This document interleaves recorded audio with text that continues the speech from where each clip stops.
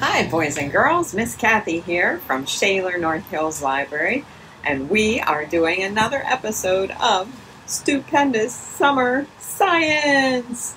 And we are outside here today, actually on the side garden of Shaler North Hills Library, instead of on my back porch.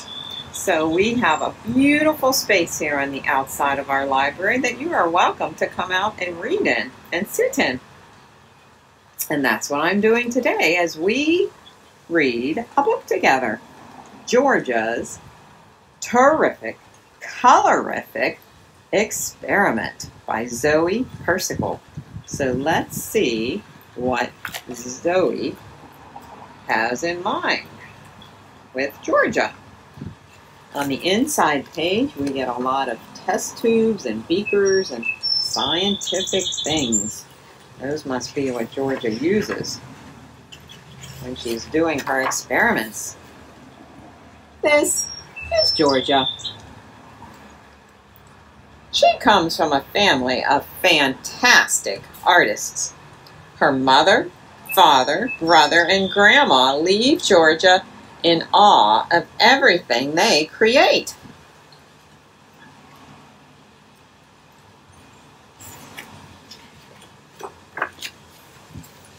Oh, look at all those colors. But Georgia's special. She dreams of being a scientist.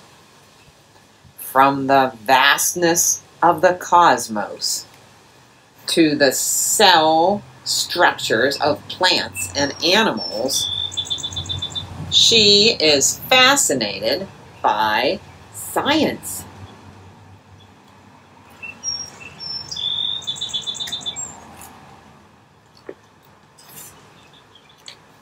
I'm having a difficult time getting these pages here to turn for some reason. Georgia loves studying the works of famous scientists too. She is captivated by Marie Curie's studies on radioactivity. She admires Galileo Galilei's discovery of gravity. She fawns over Isaac Newton's conclusions about the color spectrum. One day, Georgia has an idea. I've read countless studies and handfuls of hypotheses, but I have never created my own unique experiment. If I can do that, I'm sure to be a great scientist. That's what she's thinking about while she lays on her bed.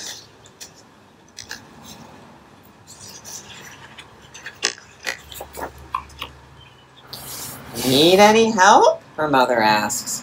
I can show you how to sketch out your plans. No, thank you.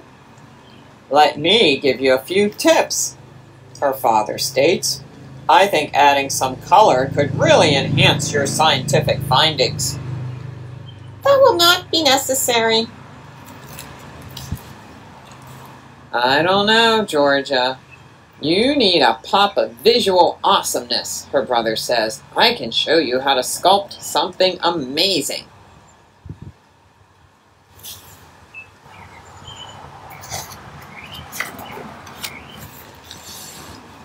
Enough! I don't need any help. I am not an artist. I am a scientist. Science is about proper calculations and not silly, imaginative ideas.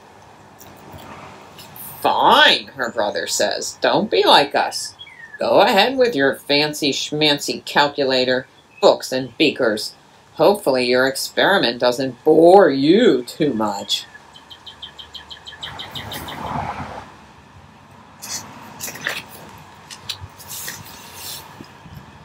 Since my science-ness seems to be boring you, I can be found in my science hut, alone. With a leap in her step, Georgia packs everything she can and leaves the house. Past the garden and through the gate, she runs into the woods.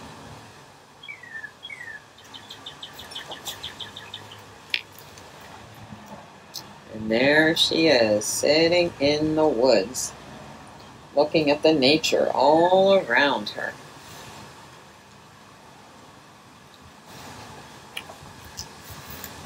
Georgia can finally begin her experiment and be a true scientist. At first, she is having the most extraordinary time.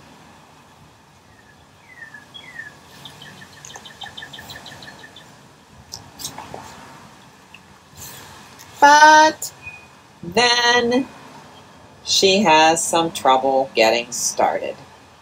I can study the color spectrum, but this has been done before.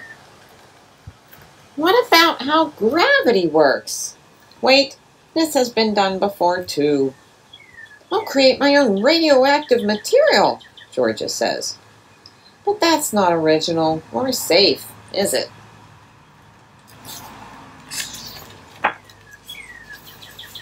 Georgia sighs.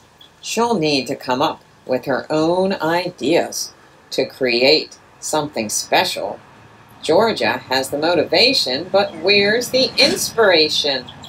How do scientists come up with such amazing experiments?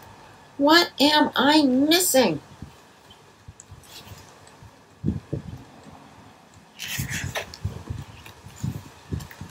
But then an idea strikes. How does my family get creative? She wonders. Georgia tries something new, something that's not from her library. It feels odd for her at first, but with every colorful beaker she fills and each new shape she draws, her excitement grows.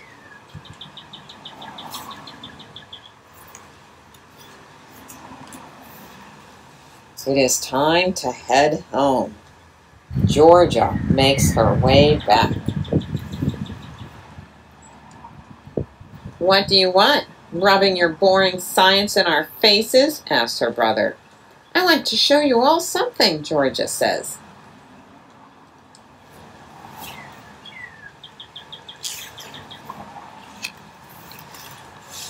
Science can be a work of art, too. And there her beaker is magically overflowing with all those beautiful colors.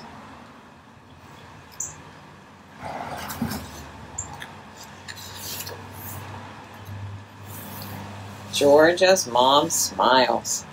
I bet you can teach us some fun science facts that will help us with our art.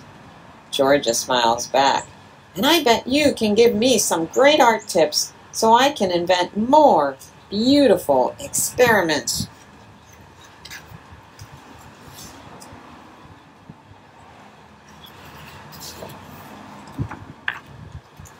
This is Georgia, the scientist, and her family of fantastic artists.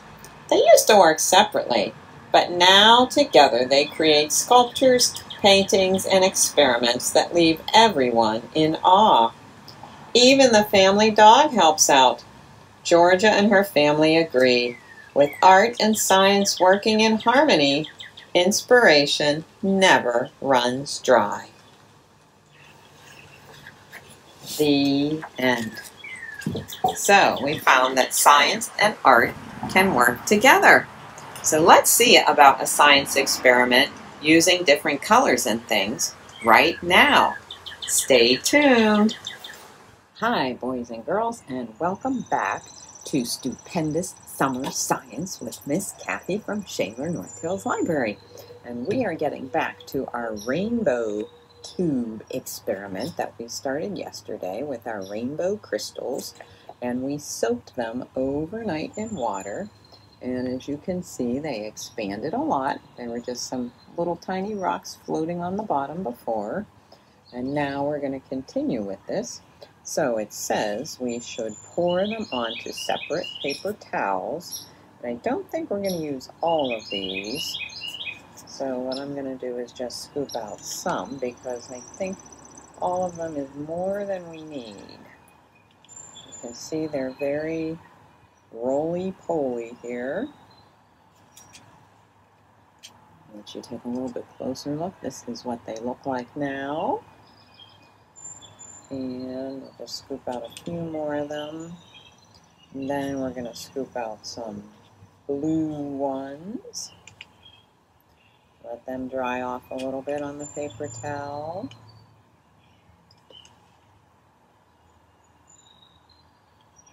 And then we're going to scoop out some yellow ones. And put them on the paper towel.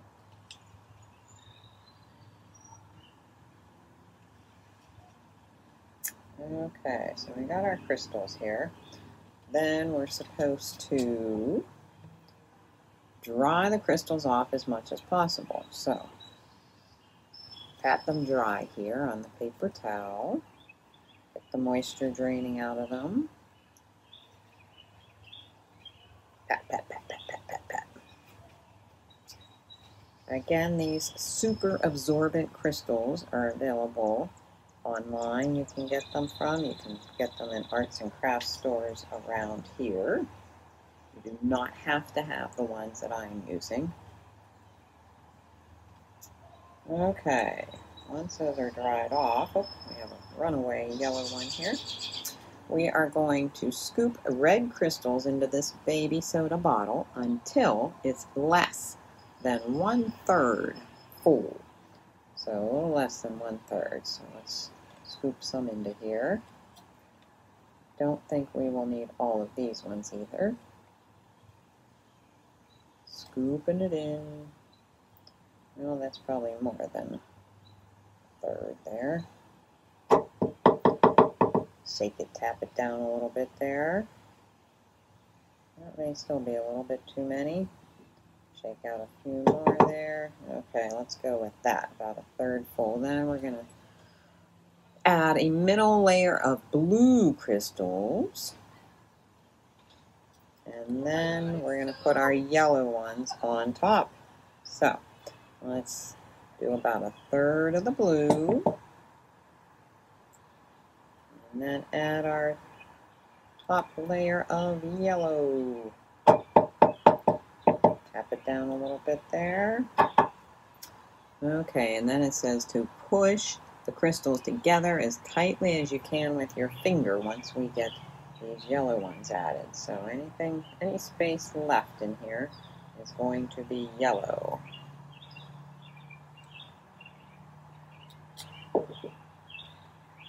So we'll take our finger, because our spoon is, oops, I think I have flying crystals. These yellow ones like to go all over the place.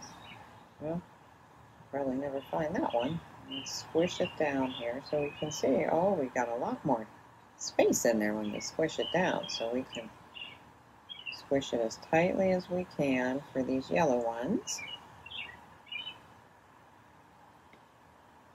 And press down with our finger. We'll do a few more here, I think.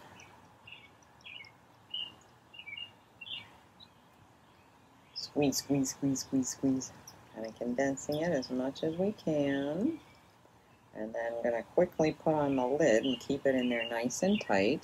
Make sure the yellow crystals are completely overflowing out of the top, and then squash them back into the tube with the cap.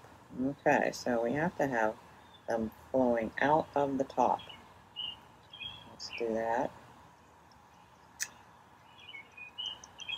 Screw the cap on and you've captured a rainbow in the tube. So let's do that. Take my fingers away slowly here. Putting our cap back on. And keep your baby soda bottle closed and watch the colors mix and change. After 2 or 3 days, open the tube and pour out all the crystals. So we are going to watch them change. I don't know that it's going to happen right now before our eyes, but we will check back in another day or two and have an opportunity to see how they are changing. Don't think it really matters if you turn it upside down or not, so I'm going to leave it standing just like that right there. We have all these extra crystals here. It says if we want to let them dry out, in 2 or 3 days they will shrink back to their original size. So I'm going to try to put these red ones back in the jar in case we want to do this experiment again. We'll have them. And I'll put the blue ones back and the yellow ones back. So stay tuned for more of the rainbow tube magic as we explore what happens to this rainbow tube of crystals as the days go on. Thanks for watching. See you next time. Hi, boys and girls. Miss Kathy coming at you from actually the recording room at Shaler, North Hills Public Library. And we are finishing up the rainbow tube experiment that we started. We had the different little colored discs and we put them in the water and dissolved them and let the crystals grow, our expando crystals. They started out with just red, yellow, and blue, and we then combined them into this test tube, putting red on the bottom, then blue, then yellow up top, and we left them for a few days. And that was all after we left our original super absorbent crystals soak in the water and get bigger. So you can see that it has made a rainbow tube. Those colors blended together. So let's pour it out of this tube and see what we end up with here. We should have some new colors that were created. We have some beautiful mixed colors here. So I will let you take a look at these a little more closely. You can see that we have all these different colors. We can let them dry for 2 or 3 days. That's about how long it would probably take for them to come back into their original size. And then add more water and enjoy them again. They would shrink back down to those original crystals that we had. So, again, these were bought from Steve Spangler, but we have these other crystals you can get pretty much at any craft store, I would think. And they are super absorbent crystals. That is a bunch of technical names that I can't even say. Gel. The crystals were originally developed to help farmers keep water in the soil between waterings. If you look at the polymer with a microscope, you'll discover it's simply a long chain of molecules that absorb water. Lots of water. In fact, these tiny crystals soak up to 150 to 300 times their weight in water.